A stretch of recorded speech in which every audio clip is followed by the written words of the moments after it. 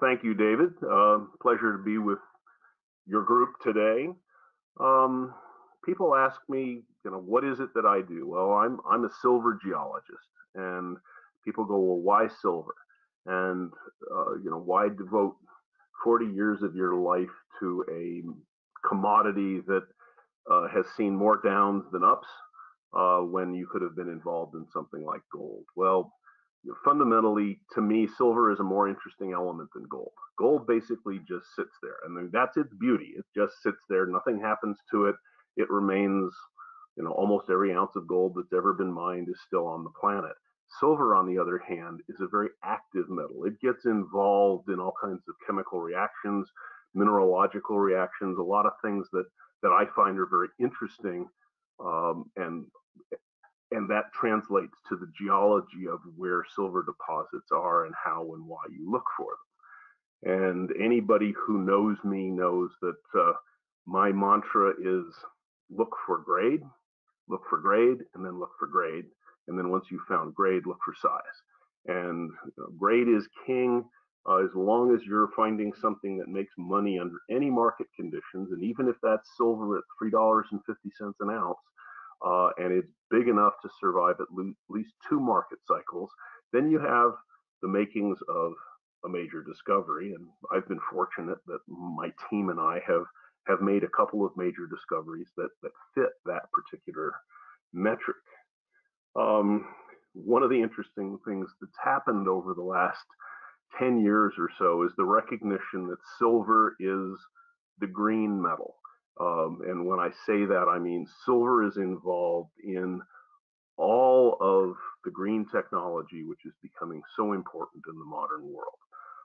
It is involved in solar panels, almost 10%, actually, a little more than 10% of the world's annual production of 850 million ounces of silver gets involved in photovoltaic cells. And about another 100 to 150 million goes into conventional and electric automobiles and is anticipated to grow further. Plus, there's a significant amount of silver that goes into passive biomedical uses. And that simply means that silver kills bacteria just because of the way silver works. And so you don't need antibiotics in a lot of cases, and you can cut down on the transmission of all kinds of infectious disease by coating surfaces with silver. So the short story here is that silver is the metal for the environmental future. Uh, People think of silver and they go, well, we don't use as much silver anymore. 50% of silver used to go into photography. Well, and that's gone. And actually, what people don't recognize is that most of the silver that went into photography was essentially a treadmill. That there was almost as much recycling as there was use of silver. So silver used to be primarily a monetary commodity. Better than 60% of silver's current consumption, and we consume about 1.05 billion ounces of silver a year worldwide. We produce about 850, so there's about a 200 million ounce shortfall, which is made up out of the scrap market and things like that. But 60% of that total is industrial, and that didn't used to be the case. I mean, we still make some silverware, and 200 million ounces of silver goes into jewelry every year, and about another 200 million ounces goes into bullion, but most of it is into these industrial applications, which are dominated by electronics, biomedical, and solar. So the demand for silver is very strong. Unlike things like gold, lithium, vanadium, silver tends to travel with a lot of other elements, doesn't tend to travel by itself. So you find silver as a co-metal in lead zinc deposits, in copper deposits, in gold deposits. Very seldom does silver occur by itself. In fact, about 70 to 75% of the world's silver production is byproduct from mining of copper, lead, and zinc, which means that when the silver demand increases because of supply side squeeze, it's very difficult to ramp up the production of silver except through primary silver mines.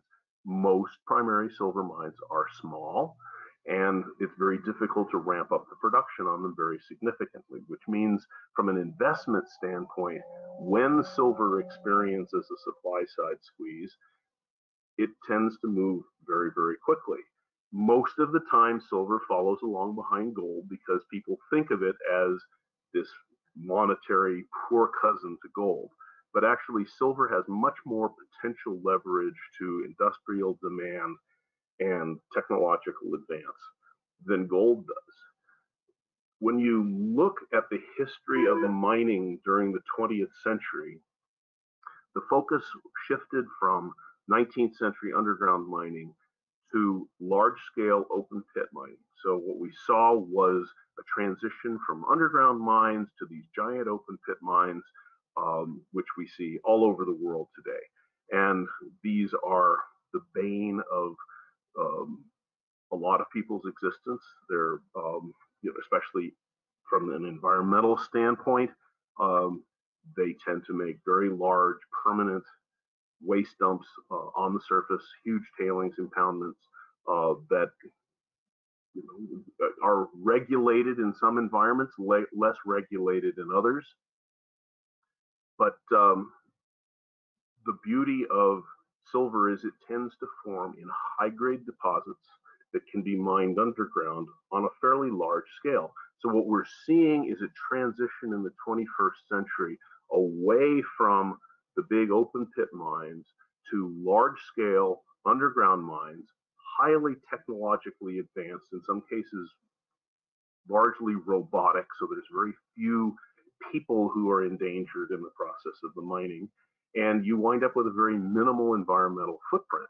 And so the combination of a high dollar product, a low environmental footprint, makes these very attractive deposits as we move forward. The human race is not going to stop using things. Things are made of stuff. Stuff comes from somewhere. If it's not grown, it's mined, and all of this sounds like a bunch of cliches, but it basically boils down to that. And for silver, it comes with other metals, which are useful. And if we can mine it cleanly in a regulated environment, as opposed to environmental imperialism, where we outsource not only our mining, but our environmental problems, then it is really the kind of way I think the world should be looking towards producing these metals as we move on into the 21st century and become increasingly aware of the fact that we are, A, not the only residents on this planet, but B, we have to find a way to mitigate some of the environmental impacts that the human race has had on the planet, or perhaps even simply mitigate environmental changes that we're seeing happening on the planet with or without our involvement. So where do you go from here in terms of exploration? What kind of deposits, what kind of companies do I get involved with? I tend to get involved with companies who are looking for finding high-grade underground opportunities with a significant silver component, not necessarily exclusively silver, but with a significant silver component, because that's the metal I like. That means you get copper, you get lead, you get zinc, you get some gold that comes along with it. When you look again at the history of mining and exploration in the 20th century, with the focus on large-scale, low-grade, open-pit mining, there was an enormous amount of exploration effort that went into finding these deposits.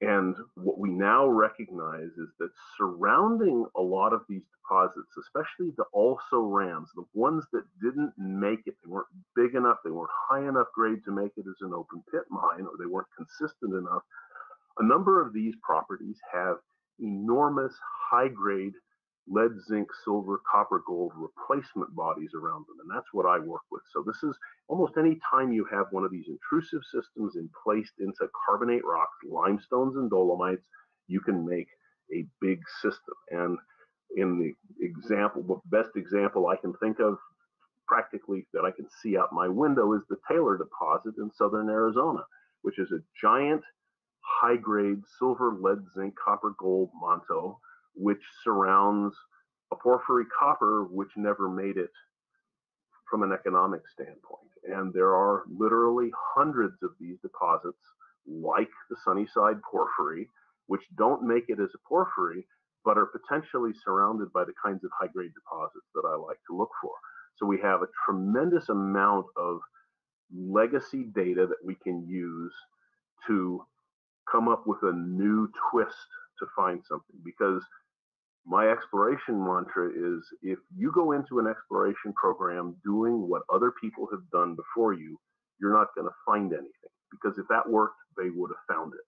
But you can take the work that they did, reprocess it, and come up with a new idea with a new target, and potentially make significant discoveries very quickly. Those are the kinds of things I like to do. Big, high-grade discoveries, preferably in places that are responsible and regulated jurisdictions. And with that, I thank you very much for your attention and hope you enjoy the webinar.